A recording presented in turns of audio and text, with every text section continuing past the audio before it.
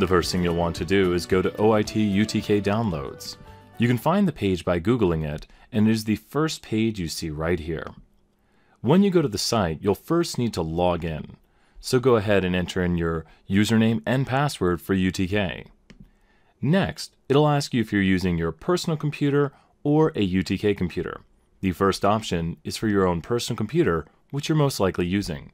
Go ahead and click Continue. Scroll down until you see SAS. Now click on Jump 14.2 Mac. If there's a later version, go ahead and download that. The help document below tells you everything you need to know in great detail, but this video will suffice for now. So go ahead and click that you've reviewed the document, and now you can proceed to step 2, where you download the software. You'll see the download start in the bottom left corner.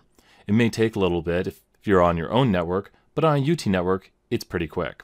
After it's finished downloading, go ahead to Show in Folder. Once you've showed in folder, go ahead and double-click the zip file. It'll extract the file, and from here you can install JMP. Now we have the extracted folder and we can click inside of it. Inside of here, keep clicking JMP when you see it. You'll see JMP a few more times, and finally, you'll see the file you need to click to install JMP. Simply double-click this file and you will begin installing JMP.